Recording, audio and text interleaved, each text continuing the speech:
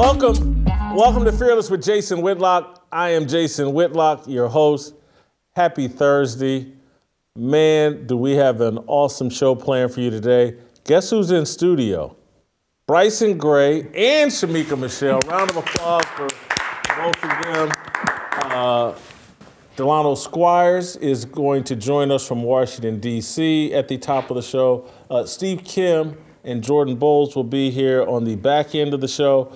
We're going to start today with an unscripted fire starter, unscripted mono, where I want to try to lead and set up a conversation about Pride Month. Today is the first day of Pride Month. We've been talking about it all week, and now it's here. I came into today very optimistic.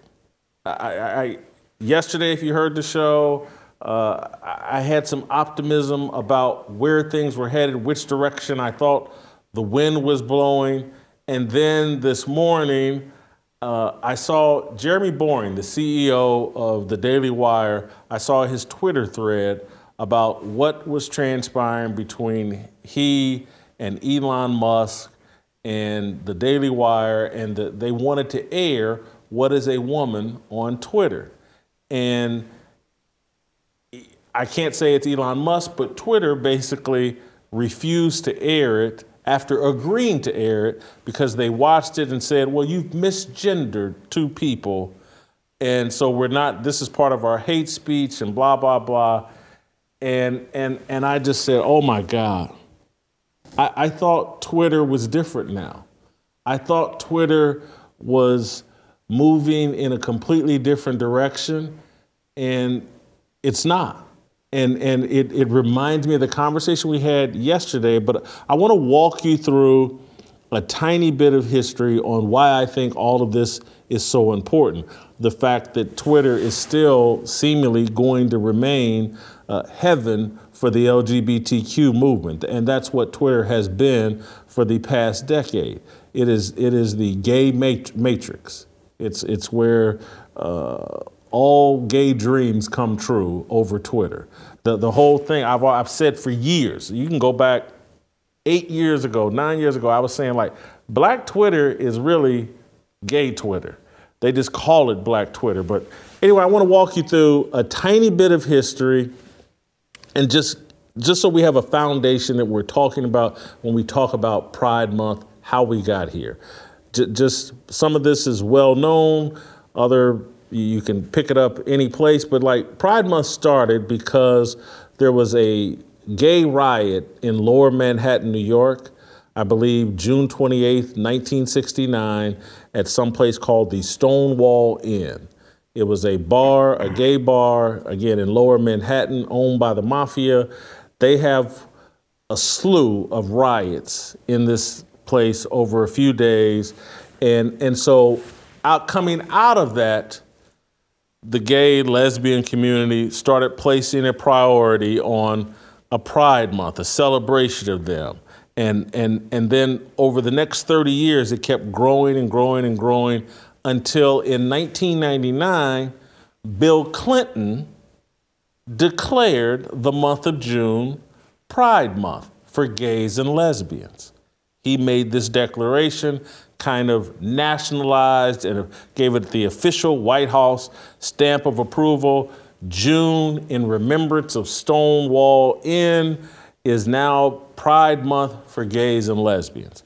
And then a dozen years later, in 2011, Barack Obama declared that it's not just for gays and lesbians, it's for bisexuals, transgenders, queers. All the alphabets got added to Pride Month because of Barack Obama in 2012. And so it's easy for people to conclude that, hey, Bill Clinton and Barack Obama kickstarted, gave the whole Pride movement power and a jump start, and they were very influential, and they were. But I don't think anything has been as powerful and as significant for the LGBTQ movement than the invention, the advent of Twitter in 2006. Twitter put the LGBT alphabet mafia on steroids. Twitter became the place that penalized any public figure that stuck to or promoted biblical values in a public way. You could have your faith, you could have your biblical values as long as you did not state them on a public platform. If a public figure, a pundit, had the audacity to go on a platform and say something biblically sound as it related to sexuality or gender, they paid a price. The best example of this is in 2013. I think we have the clip of Chris Broussard in 2013. This is April 29th. I think this is one of the Collins brothers, Jason or Jaron, I can't remember which one's gay. One of these NBA players, they're twin brothers. One of them is gay.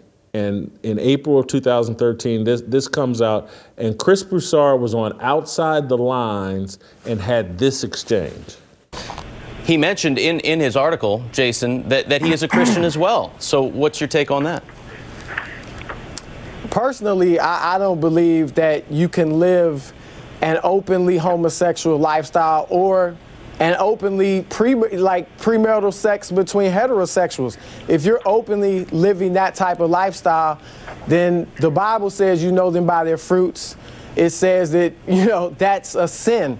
And if you're openly living in unrepentant sin, whatever it may be, not just homosexuality, adultery, fornication, premarital sex between heterosexuals, whatever it may be, I believe that's walking in open rebellion to God and to Jesus Christ. So I would not characterize that person as a Christian because I don't think the Bible would characterize him as a Christian. LZ, your response? Well, my response is that faith, just like love, just like marriage, is personal. And that if you try to use a broad brush to paint everyone's faith, what you really are painting is a world in which is comfortable for you and not a world in which, in this country, we're allowed various forms of religion. And just because someone doesn't agree with one person's interpretation of the Bible versus the other doesn't mean that they have the exclusive rights to dictate how that person should live. I would love not to have premarital sex, but in this country, I'm not allowed to get married. So that's 2013. I think, Shemeka and Bryson, would you agree what Chris Broussard said there, not really controversial? Right. It's common sense Bible talk. Yeah, and so Twitter didn't react that way. Twitter melted down. LZ Granderson, the guy that came on afterwards, if you couldn't tell by his voice, he's part of the alphabet mafia. He's a soldier in their movement. And so Twitter reacted as if Chris Broussard had gone on television and whipped his thing out and said all the gays need to suck on this. That's how they reacted.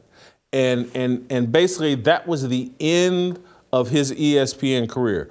Chris was a high-profile ESPN employee, was on their NBA pregame show and all this stuff.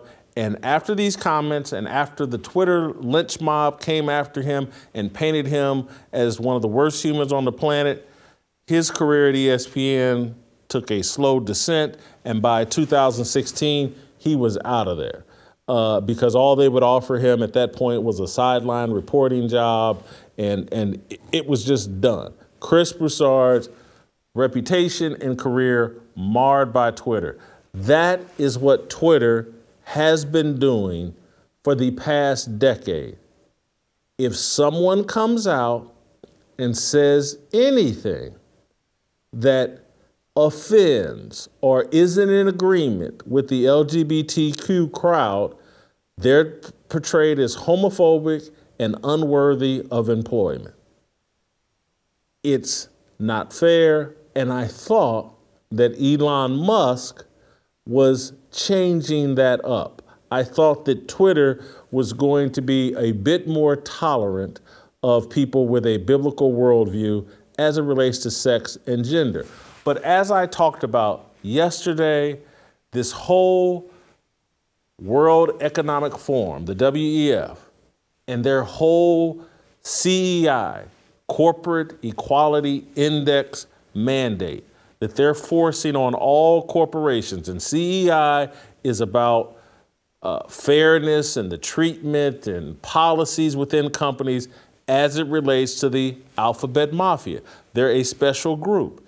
And the WEF and their Corporate Equality Index are forcing these values on all corporations. And so when Elon Musk named this woman Linda Yaccarino, or I can't pronounce her last name, but Linda whoever, she's from the WEF. And that was a red flag, and people immediately hopped on it. Elon's a critic of the WEF, but he hired someone straight from there to take over Twitter.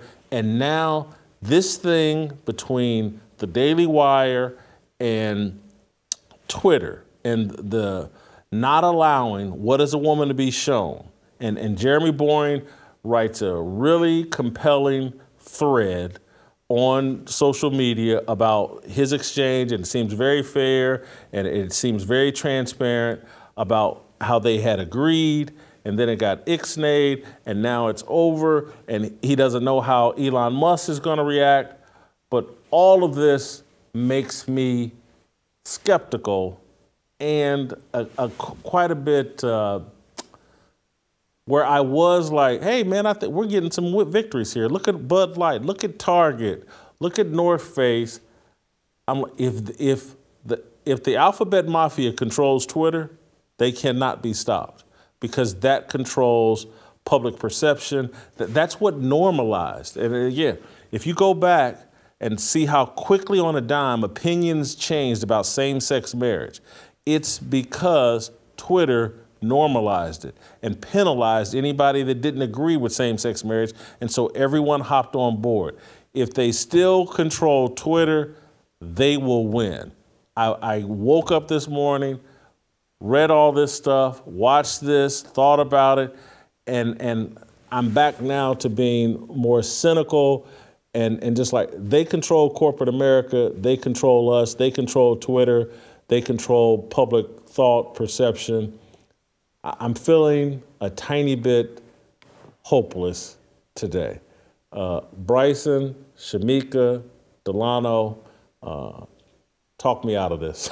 Well, I remember we had a show on here a couple months ago about Elon Musk. Yeah. And I had warned people because he is a liberal. He was raising his children gender neutral. So I'm not shocked one bit.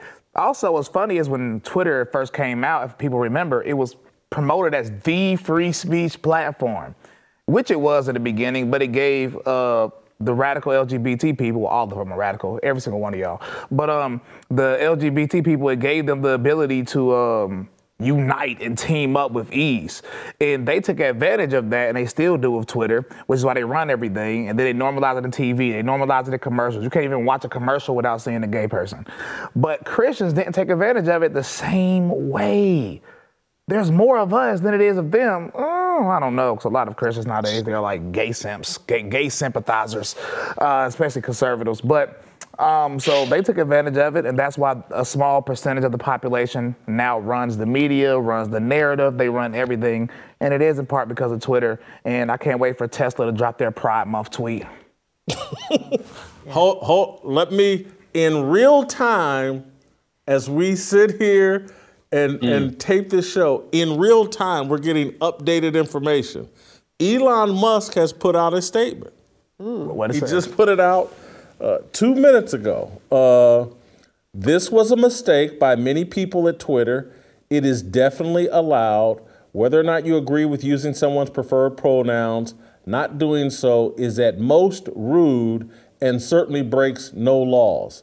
I should note that I do personally use someone's preferred pronouns just as I use someone's preferred name, simply from the standpoint of good manners. However, for the same reason I object to rude behavior, ostracism, or threats of violence if the wrong pronoun or name is used. So, still a liberal. He's still a liberal. It's definitely for himself, but I do appreciate that he's saying he's going to let the show go forth, because I actually liked what was a woman. And anytime I want to get somebody on the same page with me as knowing where we are in this trans fight, I say just go watch that, because I think it shows a good, well-rounded view of where the doctors are, where teachers are, and a lot of people don't know how many doctors are really in on performing these surgeries on kids. So I was disappointed when I saw that this wasn't going to be allowed, because it's been what I've been telling people to find to get them on the same page with us. So yeah, he is still a liberal, because he says, I'm going to call Caitlyn Jenner she, pretty much is what he's saying. But I appreciate the fact that he's not going to, at least for now, stop this. But I think if Jeremy didn't have a big platform, I'm not going to say it's the big platform that's done it, but Delano, you've been waiting patiently. Jump in here with any of your thoughts. So I'd say this. I think there's reason to be hopeful. But I'd say that reason is not because of Elon Musk, right? And I think, we talk about faith a lot on this show, and I think it's important to always reaffirm that our faith is in the eternal, unchanging, everlasting Word of God, right? That is my only source of hope. I do not place hope in politicians. I don't place hope in members of the media or social movements, because all of those things can be corrupted. And I think in many respects, and I certainly would hope at some point to respond to your column yesterday, I think Elon Musk is to corporate America and big tech what Donald Trump is to politics, right? These are people who conservatives place a lot of hope in, because they've said certain things that say, okay, this person respects free speech, this person is anti-woke. But as Bryson and Shemeka said, both are at heart liberals, and their foundation is not the same as our foundation. So even though we may get to the same place, at least on the surface on certain issues, they can be moved much easier than we can. And that's why I think Elon Musk says he uses people's preferred pronouns. And that's why Donald Trump a few years back had his iconic photo, LGBTs for Trump. So I don't think we should place too much hope in either of these individuals, even when they do certain things that we agree with from time to time. Okay, but isn't there a difference between placing hope in and just recognizing that Jack Dorsey, if he were still running Twitter, what happened today would not have happened? True. This man has just contradicted his CEO and all the people and said, it's a mistake, it shouldn't happen, it's going to get corrected. That's better than what we had previously. He's fighting, it's not better than what we had previously. He's fighting a whole group of people out in San Francisco that are trying to impose something that he knows is unfair, and he's drawing a line. That's not better? So I've been on Twitter since its existence, and the most I've seen people get censored and banned is with Elon Musk. Really? Facts. Ask anybody. Ask anybody else. Like, the most I've seen people get banned is with Elon Musk. You know what I'm saying? Now, Elon Musk may be lenient and he brought people back, so he did do some things that were good. But he said himself, he thinks hate speech is real. He said it means freedom of speech doesn't mean freedom of reach, even though it should in the public square, which means he will shadow ban you if you have hate speech. Yeah, he told you he's going to do like this man tells you what he's going to do, but he'll say something that you like or say something that sounds a little bit conservative, and we just ignore everything else. I don't care about what he says. I'm talking about what he just did. And trust me, I'm someone that personally, you can look at my Twitter file and say, like, I'm shadow banned. My Twitter won't grow for months at a time, and then it'll take off for 2 or 3 weeks, and then for months at a time, nothing. It just stands. I get that it's rigged against me still, but this is better than what we had before. No? For me, it is, because I got kicked off of Twitter for 2 months right after the election, and then I went back to Twitter jail for saying I don't know who I misgendered, but for pretty much saying the truth, that this man was actually a man and not a woman, and they kicked me off again. And I know that I haven't been able to actually get my stuff out there, but you know, it's been better. I've been a little bit more free, and I don't think we would even be at the point where the Daily Wire would have wanted to get their content on Twitter under Jack Dorsey. I mean, they probably would have wanted to, but not getting as far as a contract. I just don't think that would have been possible. Delano, go ahead. I know you're itching. I mean, is it better than Jack Dorsey? Sure. But I'm reminded of that Malcolm quote, and I'll paraphrase, where he said, "You can't plunge a knife into my back 9 inches and then pull it out 3 and then say that what you're doing is progress." Again, I'm paraphrasing. So, I mean, Elon Musk is ultimately a businessman. I think he is sensitive to conservative desires for a free speech platform, but ultimately he has liberal sensibilities. And I think what we're seeing sort of in real time, right, because we don't live in that squishy gray anymore. We don't live in a common grace era where it's a Christianized culture. So people sort of respect the 10 Commandments. They don't steal. They don't commit adultery. You know, that's way, way back. But what we're seeing is a separation into black and white. And there will come a day where there will almost be an exact overlap of people who are willing to publicly call a man and a woman, and people who adhere to a specific type of religious traditional faith. That wasn't always the case. So hard leftists 20 years ago acknowledged only women could get pregnant. But the culture is moving so quickly and so much to the left that now when you hear people articulate certain views, you can almost with, let's say 75% accuracy say, okay, this is a person, even if they're not a Christian, they subscribe to some type of religion that's not, you know, statism or that Joe Biden is the supreme Ayatollah.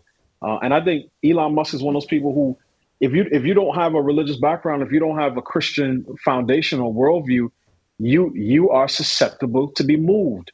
And Elon is like that. Trump is like that. Almost all of the politicians are like that. So I don't put almost too much. All. Why do you say almost? Why do you say almost? Because, why not just because all? I try not to be presumptuous. There may be some people who say, look, this is my line in the sand. I'm not compromising. They may work in local politics. But any of the presidential candidates, I'm assuming, can be and will be moved at some point. But I just know some people have shown certain things to indicate to me that they have been moved.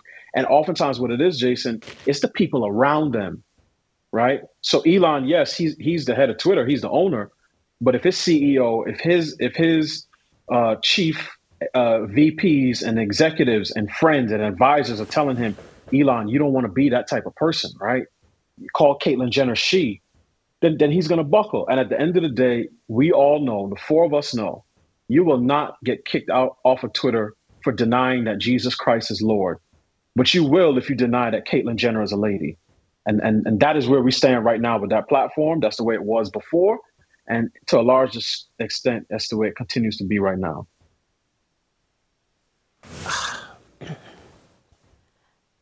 Go ahead, because I'm... No, I was going to say I agree with what Delano is saying for the simple fact that we know that you have to be like a tree planted by the water in order not to be moved. And so I feel like if you don't have roots, you're going to be easily swayed or swayed eventually. Okay, but my take is, I know going in, Elon Musk is not a Christian. Right. I know going in, Donald Trump is not a Christian. You say he is, though. And so I don't hold them to those expectations to behave like a Christian. Like if I ran Twitter, I mean, I'm an immovable object. There's a set of police I have. Free speech would happen. I could care less. But can you hold Elon Musk to his own words, though? Elon Musk quotes, "I am a free speech absolutist," end quote, in multiple interviews, actually.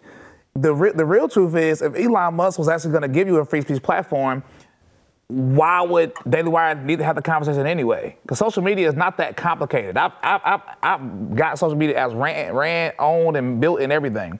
He can just simply make it to where tell everybody we don't ban for this no more. Like, there's no hate speech isn't a real thing.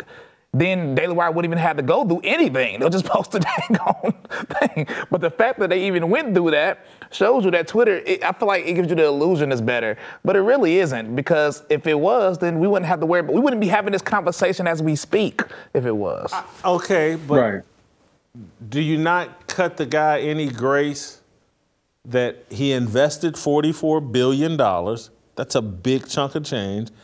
And he doesn't want to lose it all, and so he's playing a game. And that's why I think he hired this Linda woman from the WEF. He's trying to thread the needle of not losing his shirt on this, because again, these corporations, this corporate equality index and the CEI and DEI, they're being forced on all corporations. If you want any money from these central banks, and again, Elon Musk does businesses all over the globe, he needs to be he can't be at total war with the central banks. So I buy it. He said he's buying Twitter because he's a free speech absolutist. Anything after that, I don't care what game he's playing. Because at that point, you didn't pick $44 billion up for me at that point. Because if you did, you would spend that money and do what you said you was going to do. Instead, he came in and played the game. Earlier on, he actually collaborated with the, what was the people that get mad at you for any time you say something against Jews? ADL. He was with the ADL, tagged all of them. Freedom of speech is not freedom of reach, and now he's hiring the WEF puppet. So I don't really care about him investing $44 billion because he didn't do what he said he was going to do with the $44 billion. So at this point, he's just another businessman. Yeah, I think for me, if the Holy Ghost is a keeper, what's keeping Elon?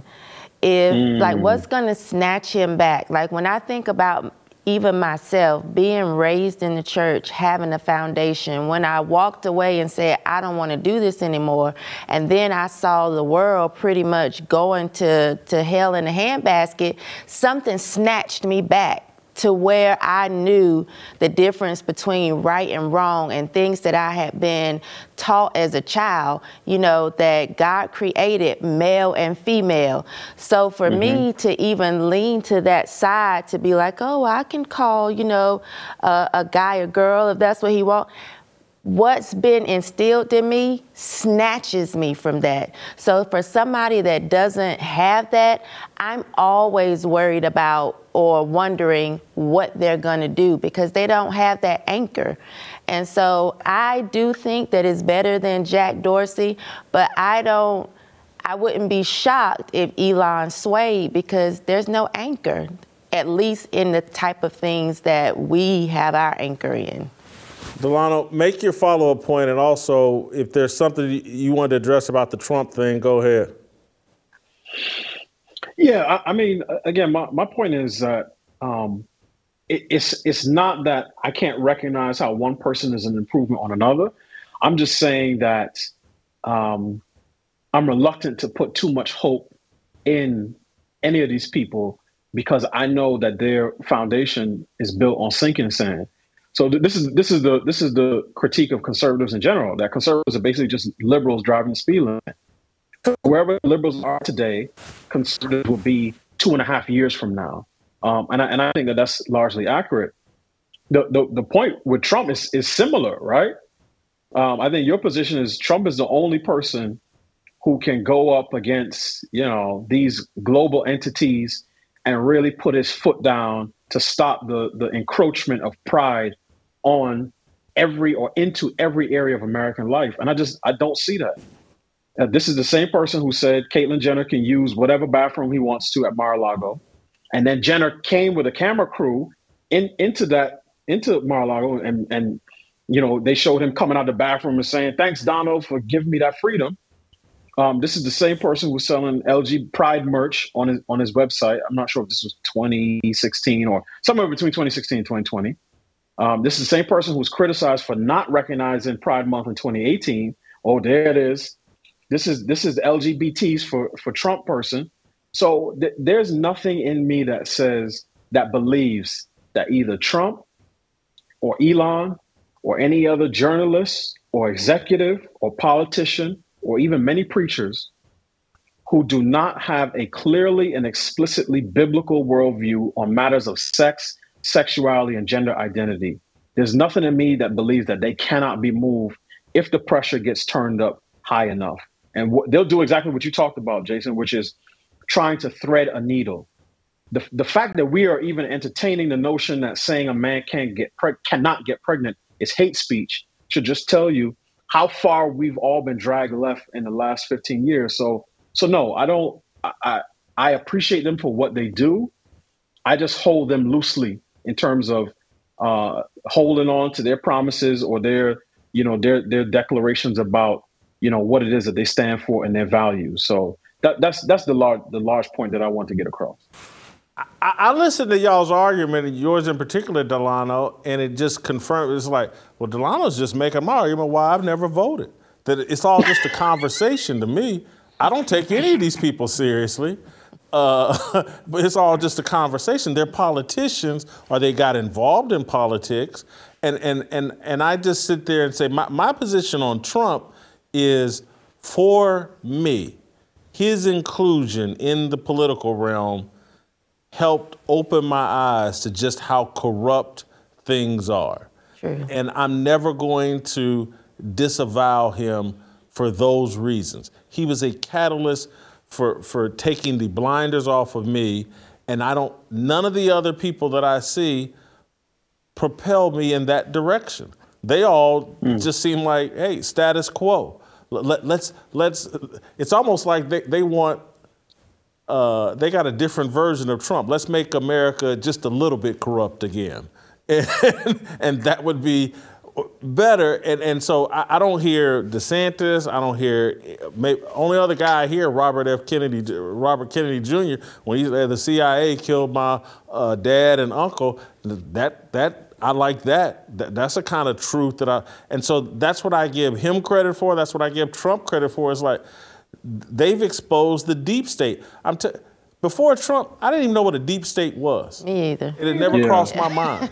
And so I give him credit for that, and I just don't see anybody else advancing that topic. But Jason, doesn't. Oh. No, I'm just saying so quick. Go ahead, but credit doesn't negate the fact, right?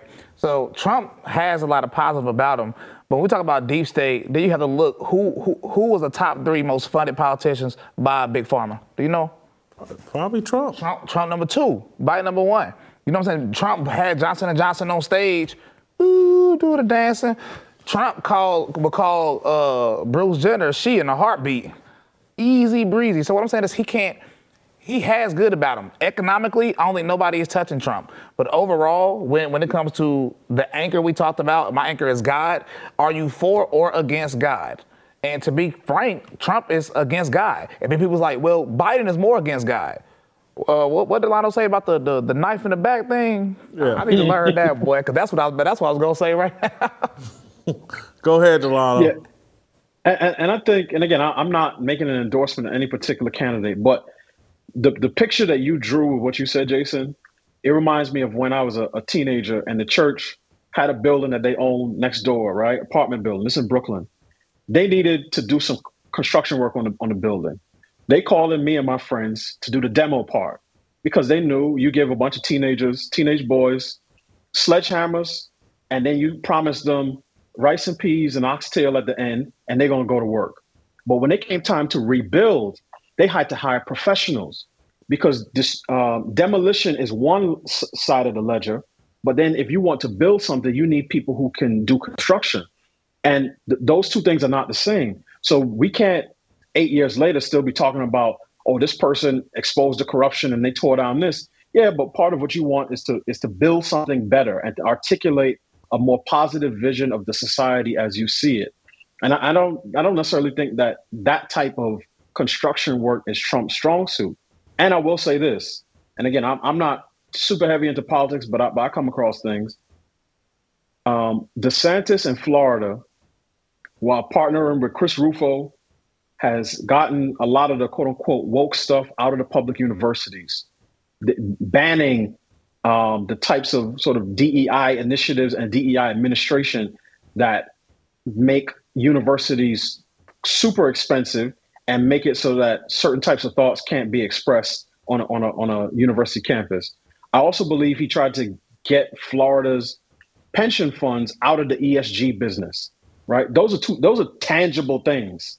Now, what we want are people who, have a good barb and they name people and they say, low energy Jeb and tiny Marco and that type of thing.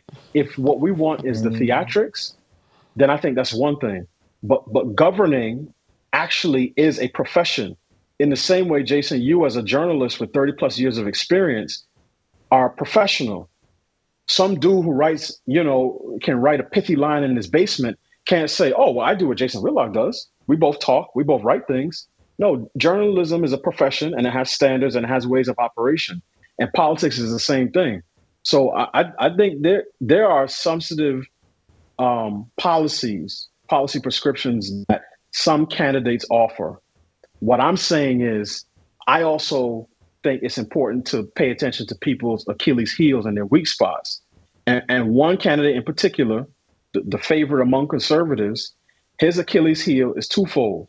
One, anything that is good for the economy, he gives a thumbs up to, which is part of the reason why Pride Month is not just pushed by the government, it's pushed by every single corporation in the country. And two, he's extremely vulnerable to public praise, which is why he says, I like Gavin Newsom. He said some nice things about me.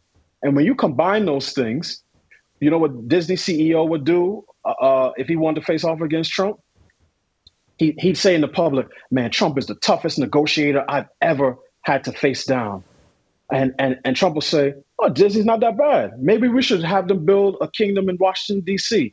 And the next thing you know, when you bring your kids up from Florida to look at the monuments, they come up from Florida as Tammy, who loves to play basketball, and they go back down as Tom, who has now gotten her breast cut off and a fake penis inserted. So that's the weak spot. And I think we should just be mindful that everybody has an Achilles heel, and we shouldn't look over overlook those weaknesses because we like that person's personality.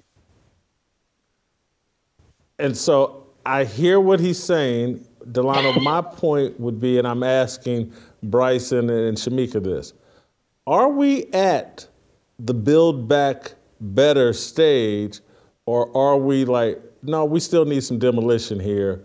We're not ready to build back because there's too many people that still don't understand how we got in this mess that we're in right now in the first place. Trump doesn't understand. Go ahead. I was going to say demolition for me. I think we're still in that stage of some things needing to be torn down. Yeah. I don't think Trump understands it either. So I'm like complete demolition. I'm not talking about the type of demolition that Trump can do. This country is hell-bound. This country is unrepentant. And in Matthew 11, Jesus tells you it's going to be worse for unrepentant cities than it was for Sodom. So I think this country deserves every bad thing it can possibly get.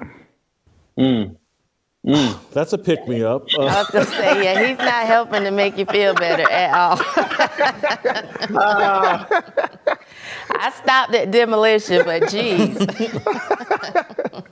I just think I don't think anybody can build anything good right now. The soil is so damaged and hearts are so polluted and so demonic, and the people's they just don't even understand where we're at, and like we're literally people like think it's normal to be debating whether a man can get pregnant or yeah. It's and so people's minds haven't fully grasped like we've gone down such a road of depravity. And look, Trump is not the guy he's not the ideal person to preach a message of repentance and morality. I totally agree with that. But I haven't seen anybody stand up who is the right guy on a national stage. Ben Carson? You don't think he could do it? he's not in the race. I know. I'm just saying, like, if somebody could, it would. I think he's probably the most moral person, even though he's pro-vax. He stood on Bible in his interview. Yeah, you know. Yeah, but what other candidates are out there? DeSantis, it doesn't. He sent Dave Rubin baby onesies. So. Yeah, I think anybody now would just be coming sweeping this stuff under the rug, and yes! I still want it to be exposed and uprooted first. I want people's eyes to open first, and yeah. So who does that, Delano? I'm glad Bryson said what he said about DeSantis, right? Because I think two things. One, I don't think the president of the United States should have the sole responsibility for sort of getting us into a repentant posture, right? God has given us civil government. He's given us the church. He's given us family. He's given us an individual conscience. All of those parts of the ecosystem need to be functioning. But I'll say this, right? Because again, I think every politician is going to be squishy in some ways. But there was a period of time in our country's history where sexual activity, particularly non-normative, so all of the stuff where you put in the pieces that are not supposed to go together, that was all relegated to the private sphere. But what's happened now is we took private practice and now we promote it publicly. So the question for me for a politician is not, well, do you still go to Thanksgiving with your gay brother? Do you send a congratulations note to Dave Rubin or whoever? The question is, are you going to publicly rebuke Uganda for saying that they are going to execute homosexuals who engage in child rape or rape senior citizens or rape people with disabilities? And what I know is that the Trump administration, particularly before, said we are on a campaign to legalize basically homosexuality across the globe, right? So for me, it's about the public promotion and the public proclamations. I wish everyone was a Reformed Baptist or held to some sort of Orthodox religious tradition. I understand that's not going to be the case, but I'll take the guy that says, you know what, any of this, two guy, two girl stuff. I know people. I don't want to alienate. I don't want to hate people, but I'm going to send a private message. I'm not going to get on Twitter and say, "Happy Pride Month, y'all." You know what I mean? And light up the White House in rainbow colors. And I think, given some of the people that Trump had in his administration, there's a fairly decent chance that would have been happening even right now in 2023. What's the difference, though, between publicly congratulating Dave Rubin on buying a baby like cattle and saying Happy Pride Month? Matter of fact, I would say congratulating Dave Rubin is worse than saying Happy Pride Month. I'll tell you the difference.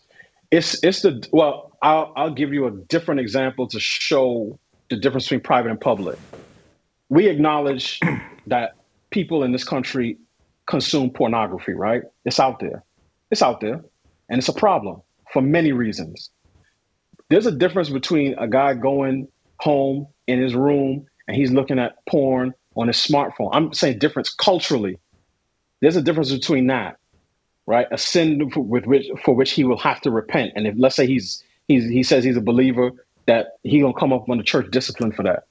There's a difference between that and you taking your fiance or your kids or your girlfriend or your wife to the mall, and as soon as you park the car, there's a 60-foot billboard that's showing pornography right before you even get to the front door. So what I'm saying is what you do publicly is a reflection of your cultural norms, because there's always been sin in the world, but in wise societies, that sin is not celebrated publicly because it allows the disorder to spread. Certain things you should be in the closet doing. If you're going to do them, you're certainly not. Look, there's homosexuals in Saudi Arabia. There's homosexuals in Uganda. They just know that if you're doing certain types of behavior, all of that stops when you leave your front door. So what I'm saying is, yes, would I prefer everyone to believe as I did? Yes, I would. But ultimately, the president and our elected officials, through law and policy, are partially responsible for shaping our public culture. And our public culture, to your point, Bryson, is completely corrupted, and it worships a new God, and it has a new orthodoxy. It has new blasphemy laws, and you see the first day in June gives you a front page look at what the next 4 to 8 years would look like under another Democratic president. I don't think I'm asking, like a lot of people think I'm asking for the perfect candidate. I'm not, because 15 years ago, you wouldn't be, even if it was private, you would not see a Republican running for office saying any of these people or call Blair White a she. It wouldn't exist. Nobody, even if they did it behind the scenes, you wouldn't see it publicly on Twitter. So now that we see these people doing these things, I don't care if it's Blair White, I think his real name is Rob. I don't care if it's Bruce Jenner. I don't care if they Rubin. I don't care who it is. The fact that people that are claiming to be Republicans are running for office are publicly congratulating these people on things that is like worse than saying. And they're getting congratulated and propped up publicly. That shows me that person's character. So when they get in office, everything else is nonsense. Because I watch people's character. I pay attention to what they do. I pay attention to it. So when they do stuff like that, man, we already know what they're going to do when they get in office. I mean, this was a very good conversation. We done went much long. We got to stop, Delano. I'm sorry. All right, Steve Kim's going to be mad at me. And we didn't even get to Bryson and Shemeka are working on a retake the Rainbow song for me, and we'll get that out next week, hopefully. We wanted to talk about that, but we've run out of time because I got to get to Steve Kim and talk a little bit of sports. But, man, this was a good conversation. I'm glad you guys participated and didn't bite your tongues. That was awesome. Before we go to Steve Kim, I want to tell you guys about our friends at Cozy Earth. Hotter weather used to mean goodbye to a good night's sleep until I discovered Cozy Earth. Cozy Earth bedding is so soft, luxurious, and temperature regulating, I'm sleeping better than I have in years. Listen, there's a good reason why Cozy Earth has thousands of 5-star reviews at CozyEarth.com. It's truly awesome bedding. Here's one from Holly. Honestly, the best sheets we've ever had, absolutely a dream to slip into each night. Everyone deserves to splurge on these sheets. You'll have no regrets. I can back her up on that because I've got Cozy Earth bedding at home. I have 2 different bedrooms that I sleep in. One has Cozy Earth, one doesn't. I sleep on the Cozy Earth bed far more often than the other because it keeps me cool at night. Cozy Earth sheets made from 100% viscose from bamboo are now available in 7 colors. For a limited time, save up to 35% on Cozy Earth. Be sure to check out their ultra soft loungewear and plush bath towel collection too. Go to CozyEarth.com/fearless and be sure to enter fearless at checkout to save up to 35%. All backed by a 100-night sleep trial and a 10-year warranty. That's CozyEarth.com/fearless for up to 35% off. Steve Kim, the Korean Cosell, next. It's my obligation, no hate, discrimination, raising up your hands for freedom. 모두 다 빨리 박수 쳐 기다리지 말고 서둘러 Reason that I'm back is to feed you raps I see that you are 배불러 So All right, welcome back. Time for some Steve Kim, the Korean Cosell. Steve, big news out of Los Angeles and Fox Sports headquarters. Shannon Sharpe is leaving Undisputed at the conclusion of the NBA Finals, breaking up with Skip Bayless. I don't know if it's all that surprising given all the tension they had in the previous year, you know, going all the way back to DeMar Hamlin and all the other disputes that they've had. But Shannon is going his own way. Part of me thinks, is this the end of the embrace debate era? Has the milk gone bad on fake, contrived debate shows? Well, Jason, here's the thing. I'd say for the past 5-6 months, they were very disputed. I mean, let's go all the way back, going to the DeMar Hamlin thing and other things in terms of respecting Shannon Sharpe's Hall of Fame ability compared to Tom Brady. I've said this before. They were like that couple at the dinner party that started arguing right in the middle of dinner. And then when they got home, they started sleeping in separate beds. And it's obvious Shannon had moved out to the Holiday Inn for the past couple of months. And now he's filed the divorce papers and he's just swiping left, right, up, down on Tinder because he's got a lot of options. So I don't know. This format has been successful. The question that I have, Jason, to add to your query is this the end of Skip Bayless? Because I don't think this format's going to go anywhere. I mean, there's 24 hours in a day. You have to fill it with talking heads. The debate structure works when it's actually entertaining and it's authentic and there's people that you like. The question that I have, if they're going to keep Skip Bayless in that role and this franchise moves forward, who do you get opposite Skip Bayless? Now, I have a name that I know you're not going to agree with, and I don't know if it's realistic, but no, I don't think it's the end of this format. I hope not, because that's what part of me and you do. Of course, we do it at a much higher cerebral level. But I'm just saying it's not the end of it. The question is this the end of a career that for so long, I don't know if dominated this genre, but was certainly an important part of it in Skip Bayless? I think I'm going to distinguish between what you and I do and what they do. We don't, I'm serious, we don't even have discussions about, hey, what side of this argument is Steve on? What side is Whitlock on? Okay, let's discuss that. We have discussions, not debates. Sometimes we disagree. But to me, we're just two guys talking sports, and sometimes we agree, sometimes we don't. That show has contrived debates. Shannon Sharpe's a Hall of Fame football player that took on the role, and then it was a role at first. Now he actually is LeBron James' stepdaddy, and he plays the opposite side of I love LeBron and Skip, you hate LeBron. It's all contrived, and so I'm just wondering if that aspect. Do I think sports discussions and all that are going to continue on television and every place else? Absolutely. But this whole little contrived thing, look at what Stephen A. Smith is doing. He does it. He brings in a rotating cast of people to talk sports with, and sometimes they agree, sometimes they disagree. They mostly just have fun. And First Takes ratings are actually growing where, Undisputeds have been stale or decreasing over the last year or two. Jason, I completely agree with you there that if it's contrived where you are forced to take the black or white side and there's never any gray area, there's an issue. Because it's just forced, it's contrived, it's fake, it's phony, it's not fraudulent. Me and you, most of the times we agree, and when we disagree, it's obviously when you're wrong. But putting that aside, we're always good-natured about it, right? You're right. I mean, could you imagine if me and you did a show, daily show like that, a Korean and a black guy, I was thinking about it, we could call it The Riot. I mean, it would be Baffa. It would play in Peoria. I don't know about Koreatown. All the rooftop Koreans, they may feel a certain way, but it'd be great. But honestly, I would never want to do a show where you're telling me you have to take this position because your co-host is taking that position. I think people see through that. It's not authentic, and it does not work.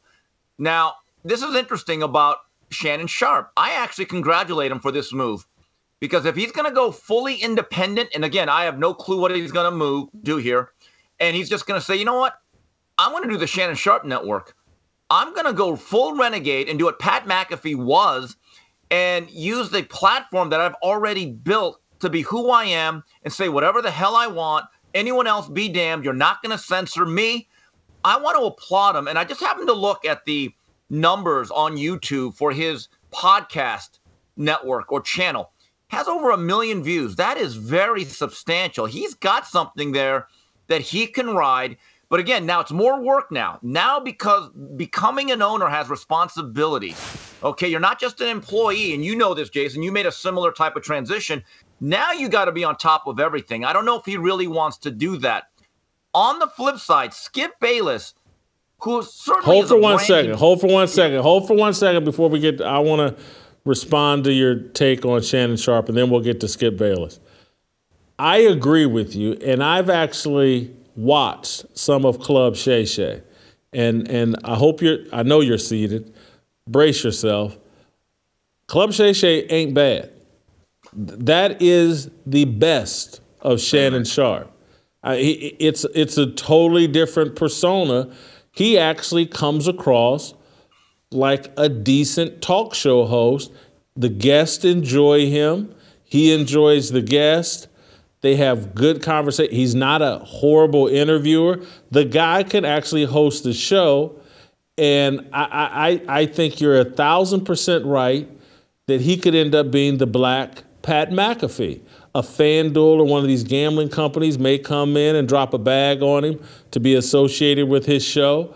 And the other thing, I just keeping it all the way for, and everybody that's watched this show knows I have problems with Shannon Sharpe and his race baiting and all that. But Shannon has a work ethic. He's not afraid to go it alone and put the work in. So I do think Shannon going solo actually has a lot of upside, and I do think he's going to be fine. Pat Blackafee. It's catchy. Kind of like that. You know, but the overall point is, and I was a huge Shannon Sharpe fan when he was a player. He's in my Mount Rushmore of tight ends. He's actually underrated as a player, believe it or not. And I know people say he can't block. Look, he had a running back rush for 2,000 yards behind him in that offensive line. He had to be getting in the way of somebody. But the problem became in the last year or so, especially with that unfettered defense of LeBron James, he went from being a really funny character to an uncomfortable caricature. And it's that fine line that I think you have to be able to kind of toe. And you're right about Shannon as an interviewer. I saw most of the stuff that he did with Deion Sanders. Because of his stature, and maybe because he's also black, let's be honest, he has a way of engaging some of these subjects and bringing out certain answers and discussions that maybe other people can't, and it works. But now, again, can you be the captain of the ship instead of a very high-paid employee? That's one of the tougher adjustments you have to make. So this is going to be interesting, but again, I salute Shannon Sharpe for this, because I went through this a couple years ago.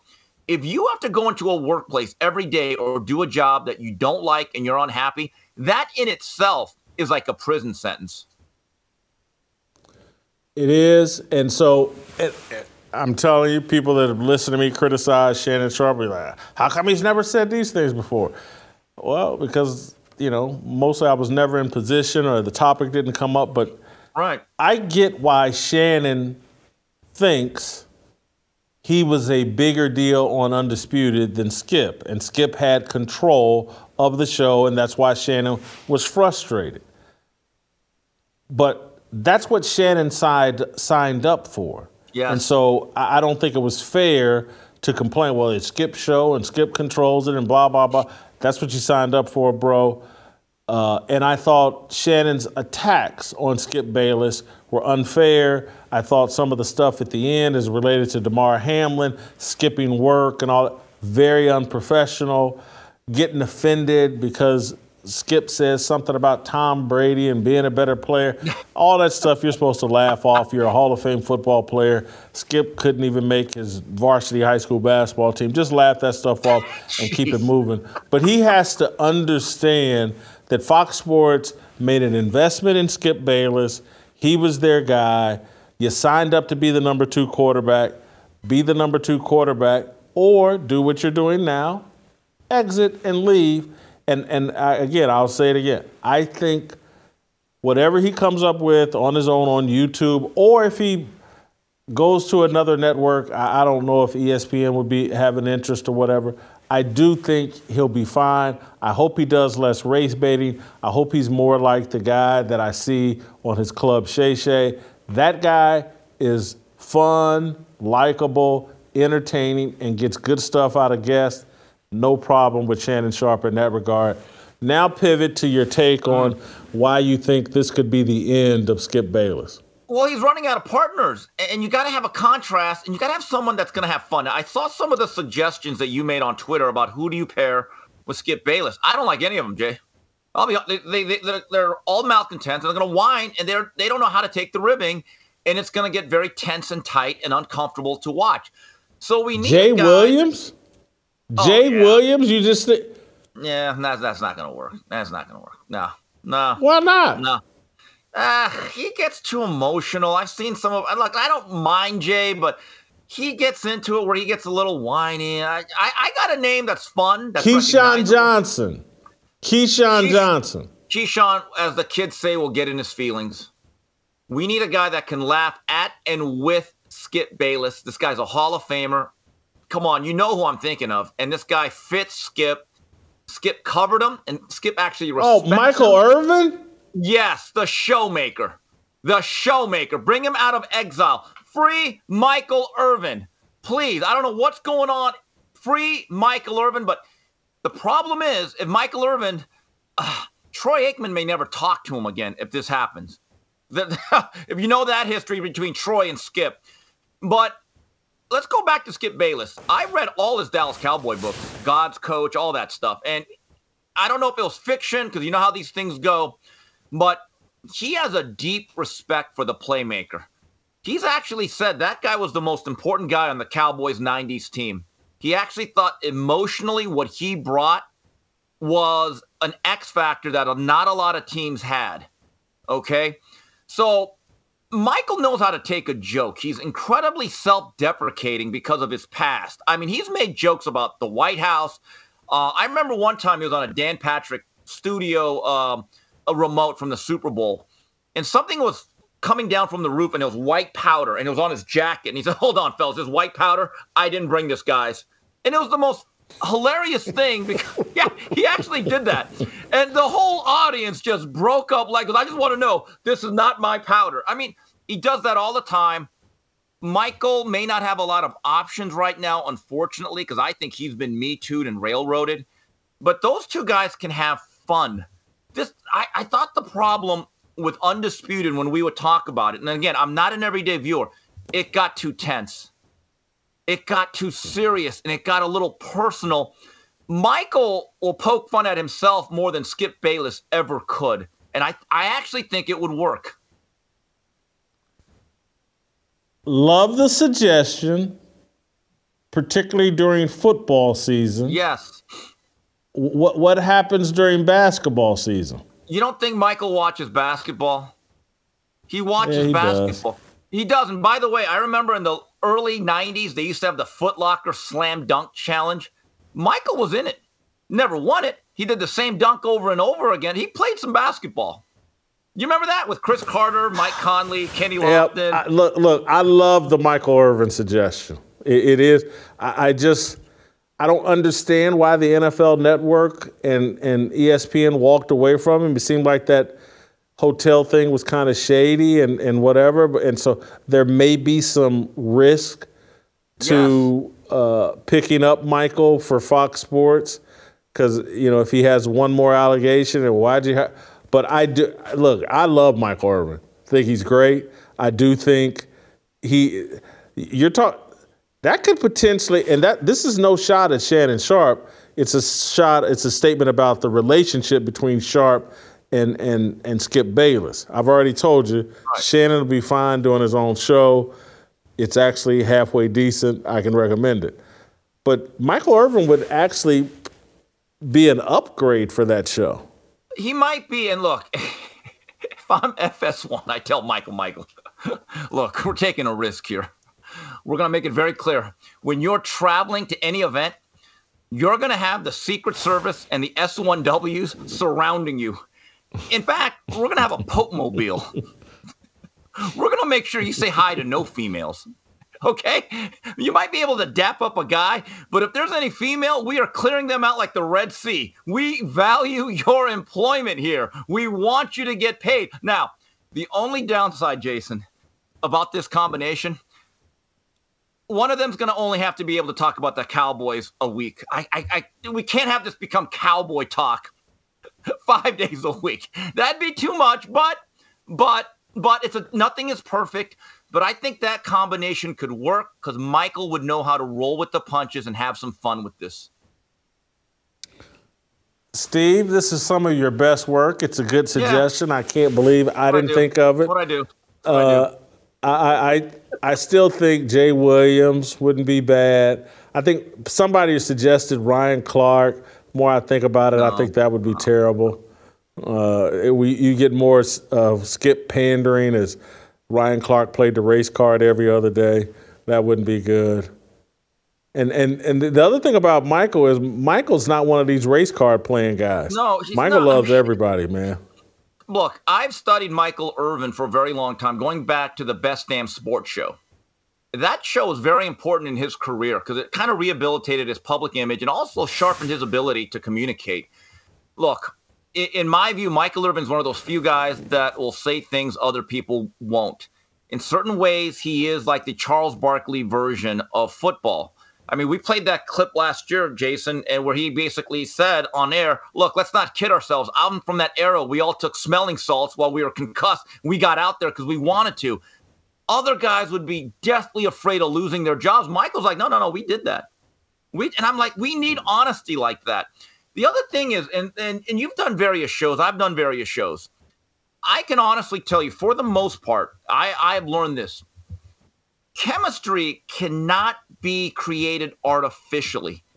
And generally, when I've had the shows that I really like to do, and you've had partners and I've had partners, if I don't actually like that person off the air, it's not going to work. I can honestly tell you, every job that I have, I actually really enjoy being around the people that I work with.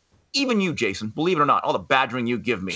But if you don't actually like the people and there's this underlying, I don't want to say hatred, but animosity, it'll show up on air. And that's what I noticed with Shannon and Skip the last 6, 7, 8 months. Steve, good work. Great work. Thank you. We'll see you next week. Thank you, Steve. All right, get your Fearless Army swag at shopblazemedia.com/fearless. Hit those likes. Give me the 5-star review over at Apple.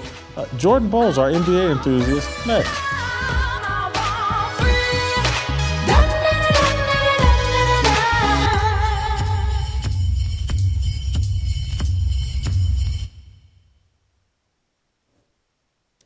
All right, welcome back.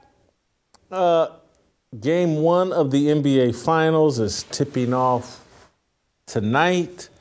Wanted to talk a little NBA, so we wanted to circle back to our main man, Jordan Bowles, our NBA enthusiast. Jordan, welcome back to the program. We're actually not going to talk about the NBA Finals. We're actually going to talk about Monty Williams getting the Detroit Pistons job and becoming the highest paid coach in the history of the NBA. This seems crazy to me. The guy got fired. And keep in mind, I love Monty Williams. Probably my favorite NBA coach. I think he's great. I love his values. But you don't get fired, have no championships, and then get the highest paid coaching job in NBA history. This makes no sense to me. Does it make sense to you? No, it does not. It has nothing to go back himself on. I mean, other than he say, she say, I guess. Monty's a great guy. He's great in the locker room. He's a leader of men, as they say. You know, I don't know if it's necessarily true given his track record. But I don't see how you get fired and then circle back and become the highest paid guy. I don't see it. I would have paid Doc Rivers before I paid Monty Williams. And Doc. Oh, stop. No, weird. no, Yes. No, Jordan. Yes. No. Yes. No. I would have paid Doc Rivers before I paid Monty Williams, Jason. I would have paid Doc Rivers before I paid Monty Williams. 100%. He's got something. Why? Something. Back that statement up. Okay. What? You give Doc the talent that's going to play like he's had before back in Boston. Okay, those guys played and played hard. They got something done. Okay, Monty had Kevin Durant, D Book, and then poor Chris Paul. He's like an old BMW, doesn't run anymore. So I can't really, put too much on his back. I wouldn't pay Chris Paul jack, but that's just me. You give Doc those guys that's going to play and play hard. I like that team's chances, to be honest, more than I like Monty Williams' guys. Didn't he have Kawhi Leonard and Paul George in LA? They didn't play. They don't like to play. Kawhi Leonard and Paul George wake up each morning and like, I might play today, and then, I don't feel like playing when it's time to play. Those guys, they don't play and play hard. You know, KD, when it came down to it in the playoffs, he was there. D-Book was there, and both of them played hard and played as hard as they could. DeAndre Ayton was a variable every other night. But I don't see where Monty earns his money. You know, it's not like he came in and he took the Suns from dirt bottom to, you know, gold top. You know, is this? I don't see where he earns his money. I didn't see it. It's not like he's going to go to Detroit and fix the whole mess they have over there. Even though I do like some of their young talent, I just don't know where those guys' heads are at as far as, you know, coming in to compete, which I think Monty will instill in those guys. You know, you're going to come in and compete. You're going to be on time to things. You're not going to lose focus on the main, you know, the task at hand, which is basketball, which I think a lot of young guys have a problem with nowadays in the league. So I think Monty could be good for the young guys. Let's say that. $11, $12 million a year makes no sense. I want to move on to one other topic that does relate to the NBA Finals. Most people believe Nikola Jokic and the Denver Nuggets are going to win this championship. And if they do, it's going to establish Nikola as the player right now, taking the torch from LeBron James. He's got 2 MVPs, should have probably had a third this year. Now he'll have that championship. But beyond Nikola Jokic, one of the things that's interesting is when you look at Luka Doncic, when you look at Joel Embiid, what's the guy, Shea? Shea. Whatever, the Shea, over in Oklahoma City. There's a few of Sabonis in Sacramento. It's like if you look at the top 10 guys in the NBA, like 7, 8 of them are foreign-born players. I think there was only one American-born player on the All-NBA team this year, and that was Jason Tatum. And so when you look at that, and you throw Giannis in there and Luka Doncic, and again, Nikola Jokic ain't even on there and should be on that team. That's horrible. What happened to the American-born basketball player? Is it over for them? I don't think it's over, but I will suggest maybe a situation that's going on with American-born players. Let's look at Ja Morant, a very distracted young man. We can say that. I think the distractions that are present here in the States to these players take away from the focus of basketball. These foreign guys, okay, they're playing in pro ball at 15, 16 years old. I remember back in Westbrook's MVP season, preseason game, they played against Luka Doncic, 17-year-old Luka. Nobody even knows who Luka is back then in 2016. Those guys are playing pro early. And here we have like an OTE league now put on by Overtime, which is like, you know, it's kind of getting there. They've enabled the little G League Ignite thing. But I just think the player development that goes on overseas and where all they have to do is play basketball. They're not going to 8 hours of school every day to do, you know, maybe an hour worth of things that are actually worth something to learn. I mean, those dudes are playing ball 8 to 10 hours a day. They're playing, practicing, and doing all these other things while over here, you know, these dudes are going partying and waving guns on Instagram and a whole bunch of nonsense. Zion Williams is in them fast food drive-through lanes. Yeah. Everybody's at the tattoo parlor. You know, he's in Louisiana, so New Orleans. So it's like he's just surrounded by food all the time. So that's a great point. You know, here in the States, I mean, you turn a corner, you're going to see a McDonald's, you're going to see an Arby's. I mean, over there, they're probably just eating good, probably better food anyway. That's a great point. I just think I like your point about distractions, that the foreign-born players come over here and they're focused on, hey, this ain't my culture. I'm here to play basketball. I enjoy America. But these American-born players spend their whole formative years, when I get to the NBA, we're going to hit the strip clubs. Right. You made a great point have all this. A week ago with, like, Cam Newton, you know, how these guys are so focused in on, like, the fashion. And I love Cam Newton. I'm one of his biggest fans, and I support Cam. But you were right when it comes down to the distraction of the hair and worried about, you know, what am I going to wear to the game and things like that. Now, these foreign guys, you know, sometimes they can put on some style, but I think they come to play, you know, every night. It's not like back in the day, these American-born guys. Let's look at Deion Sanders. I mean, you look good, you play good, they pay good. And nowadays, I don't think they worry about that. How many followers do I have on Instagram, Twitter, and TikTok? You know, I think that's what they worry about nowadays.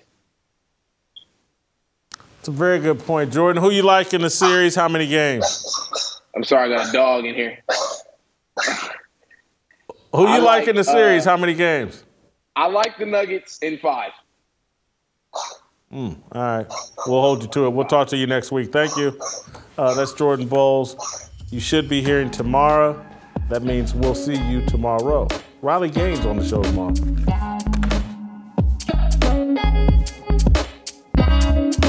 Waiting for the countdown, coming off the breakdown, standing in line for freedom. Looking for a breakout, feeling like a standoff, nothing in life like freedom. Came like a fighter, striking like a ladder, making all these moves for freedom. I want freedom. No negotiation, my sister, no relation. We all just wanna have freedom. Sitting on a corner, never been alone. I'm breaking my back for freedom. Blessed, we are living, get back. We are receiving, all deceiving. We all wanna be free. We want freedom. I wanna be. I just want.